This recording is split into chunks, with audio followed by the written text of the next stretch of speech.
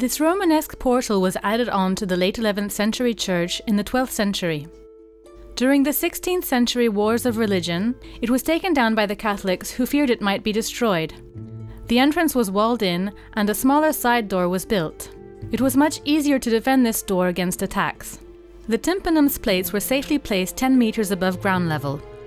In 1923, while the church was being renovated, architect Louis-Albert Mayeux decided to integrate the plates in the new portal that he planned on making.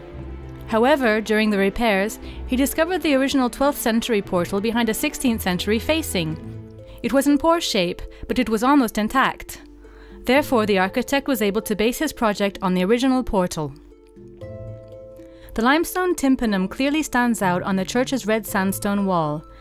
Its half-relief sculptures represent the Ascension and the risen Christ after the resurrection. In the top middle part, Christ is being taken to heaven by two angels.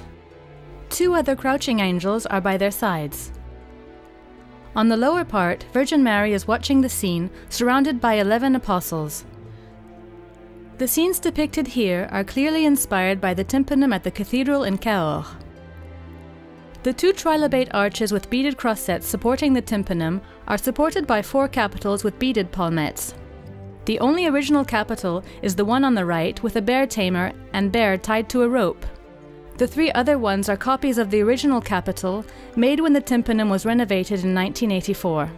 About 30 kilometers from here in Saint-Chamond, there is a similar portal from the same time period as the one in Collonges.